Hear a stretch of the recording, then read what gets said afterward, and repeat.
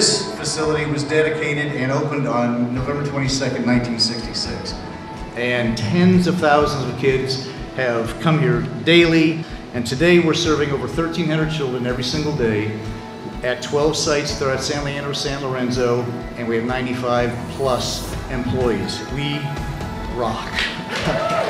There's a huge need that isn't being met by anybody in town for teen programs. So our vision is to create a teen hub.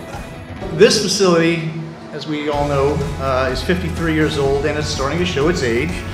And 7 years ago, we decided that we really need to do something big, something substantial.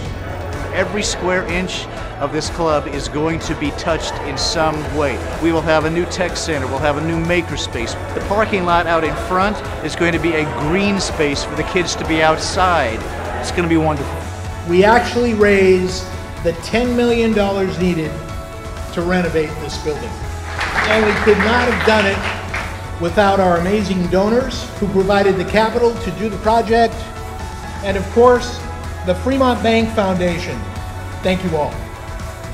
Our challenge and our opportunity always is to give those kids the best 4 hours of their day. This is the groundbreaking ceremony.